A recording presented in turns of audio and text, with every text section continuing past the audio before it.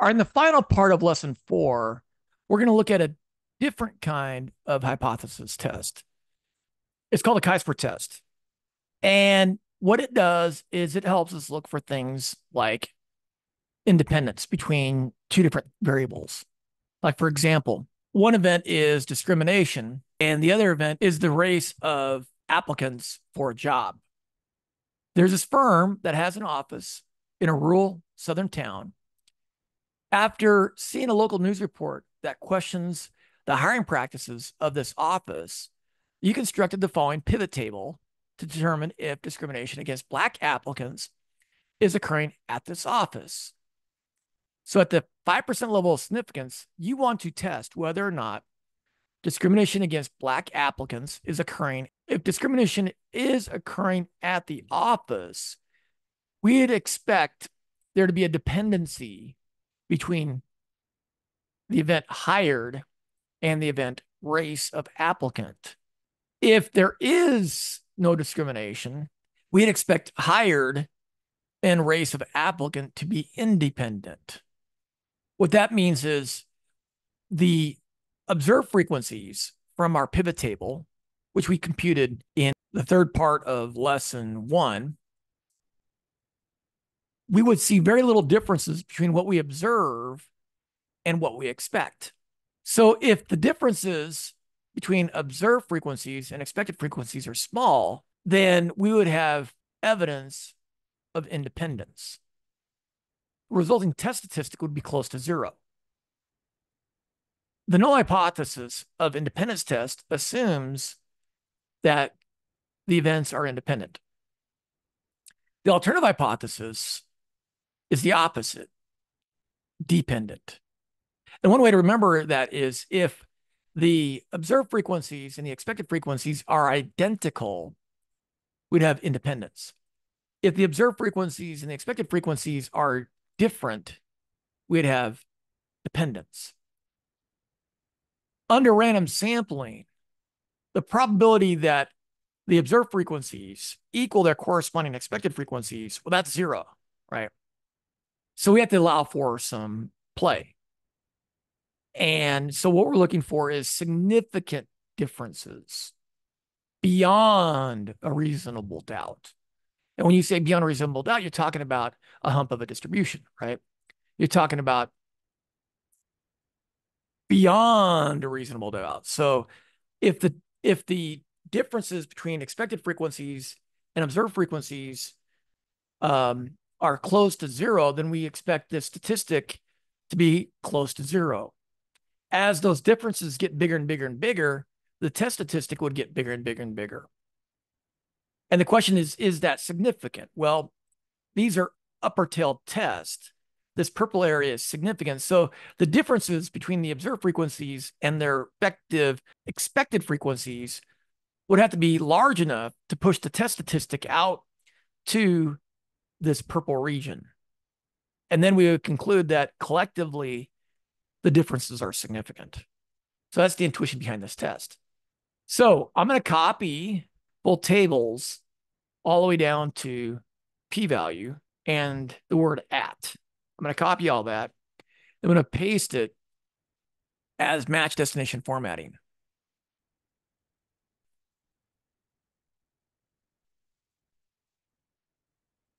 And I'm doing this in worksheet L4 of the Excel file that I named or saved as lesson underscore unit 4 underscore my last name.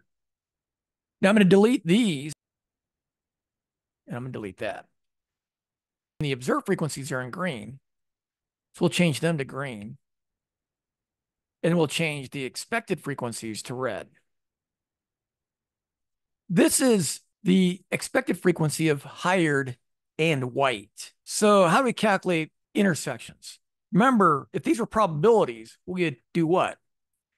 We'd multiply the probability of white times the probability hired, right? But these are frequencies, so we multiply the two marginal frequencies, and then we're going to go ahead and divide by the overall total. So this is the expected frequency. And notice it's pretty close to 78. We need 4 decimal places. So Okay, now this is the event white and not hired. So if these were probabilities, we would multiply the marginal probability of white times the marginal probability of not hired, right? But these are frequencies, right? And then we're going to divide by the 176. Black and hired frequencies, so we're going to have to just multiply them and then divide by the overall total.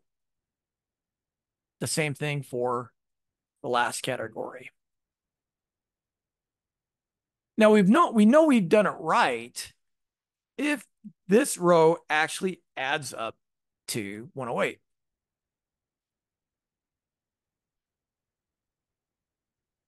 This row actually adds up to 68.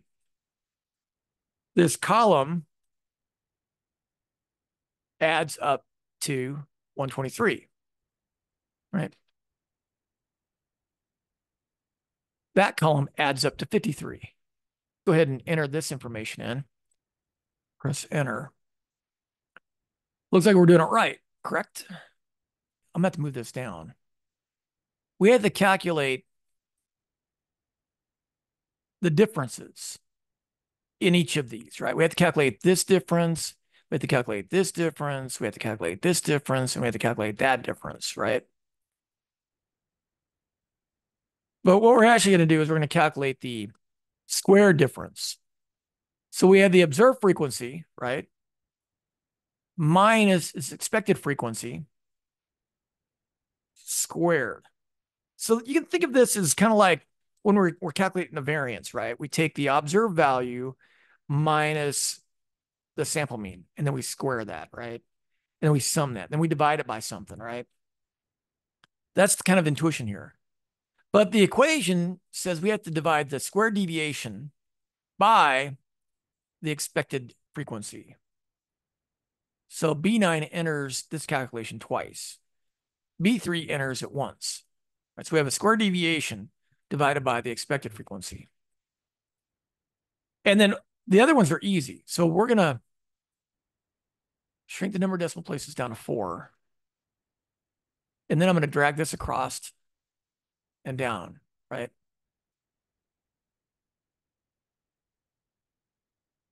Square deviations from the expected value divided by the expected value. Now, the test statistic is just the sum of these. And the test statistic is 0.7247. It's positive. Why is the test statistic positive? Because this is not equal to 78. This is not equal to 30. This is not equal to 45. This is not equal to 23, right? The probability that these equal their counterparts up here is 0, right? So we're going to get differences. We should expect 4 differences. Why? Because the probability that all 4 of these expected frequencies equal their respective observed frequencies, well, that is 0, right? These differences aren't very big, are they? This is pretty close to 78. This is pretty close to 30. This is pretty close to 45. And this is pretty close to 23. So collectively, these differences aren't very big, which is why test statistic is less than 1. Now, the degrees of freedom of an independence test involving a pivot table is the number of rows. We have 2 rows here, right? White and black minus 1 times the number of columns, 2, hired, not hired. 2 minus 1 is 1, and 2 minus 1 is 1, and 1 times 1 is 1, right? So let's go back to our statdistributions.com calculator here. Our degrees of freedom are 1. So this kind of looks like the exponential distribution, right? Our test statistic is 0.7247. So the value along the number line, we'll call it 0.725. Degrees of freedom 1. And then our p-value is to the right of 0.725. Remember, independence tests are always upper tail tests. So the p-value should be close to 0.395. Now, we want 4 decimal place accuracy, right? So what we have to do is we have to use chi square dot. Now, are we doing dot dist or are we doing dot inv? We're going to do dot dist because we're going to feed this function a number on the number line. The number on the number line is 0.725. In Excel case, 0.7247, right? And then the degrees of freedom, 1. Chi-square test statistics are associated with upper tail test. So this, typing this would give us the left tail probability, right? That'd give us this white area. But since chi-square test statistics are associated with upper tail test, Excel has done something really cool. They've created a right tail chi-square dot dist formula. And all you have to feed it is the number on the number line, which is 0.725, and the degrees of freedom. That's it. And you get the area under the distribution to right of the test statistic, which is 0.3946. That's our p-value. Statdistributions.com has it at 0.395, right? Because if we go to 3 decimal places, we get 0.395. But we want 4 decimal place accuracy. So let's go back to my math. The p-value is 0.3946. The degrees of freedom is 1. And the test statistic is 0.7247. Now, at 5% significance, so we're choosing a 5% significance level, test statistic and the p-value go together.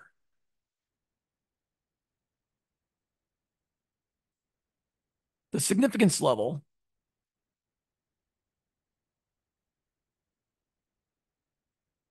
and the critical value go together. The significance level in my problem is 5% or 0.05. The critical value is the number on the number line that has an area under the distribution that corresponds to an area under the distribution that is to the right of the critical value, right? So let's go back to statsdistributions.com. I'm going to change this up here to 0.05, right? So this area here is 0.05. And the number on the number line is 3.838, right? So this would be the critical value to that significance level of 0.05. Excel has a function for you, chi-square dot inverse. And then again, chi-square test or upper tail. So Excel's giving you this RT version of it, right? Right tail version of it. Now the probability, we're feeding this the probability value because it's the dot inverse function. And then the degrees of freedom, which were 1. And we get something close to 3.838. We get 0.341. Okay, so let's go back to my math. Our critical value is larger than the test statistic. The test statistic is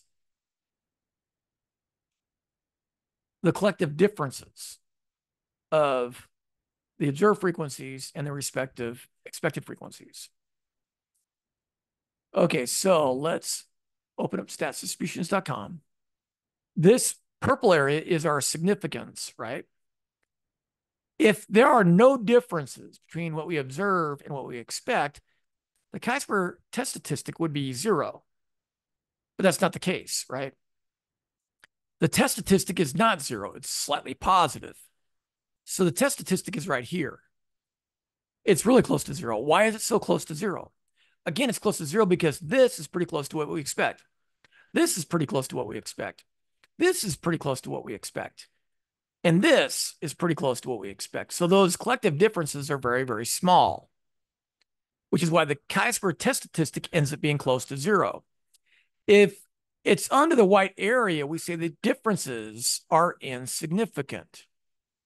If the chi-square test statistic were, say, 7.778, the chi-square test statistic would be under the purple area, which is the significance, right? And So in that case, we would say those collective differences are significant. But we have the opposite situation, right? My test statistic is under the white area. So we have evidence in support of what? The null hypothesis. So thus we cannot reject the null. If the test statistic were up here, 6.364, we would reject the null, right? Because our differences are very large. If the differences are very large, we have dependence. And if we have dependence, we might have discrimination, right? Differences, dependence, discrimination. Thus, we cannot reject the null hypothesis. And being hired in the race of applicant, we can't say are independent. We can say the two things appear to be independent. The reason why we say appear to be independent is because we can't accept a null hypothesis. We can say we cannot reject it, but we cannot say we accept it. You can think accept, but you say cannot reject. And for that reason, we say appear to be independent instead of saying independent.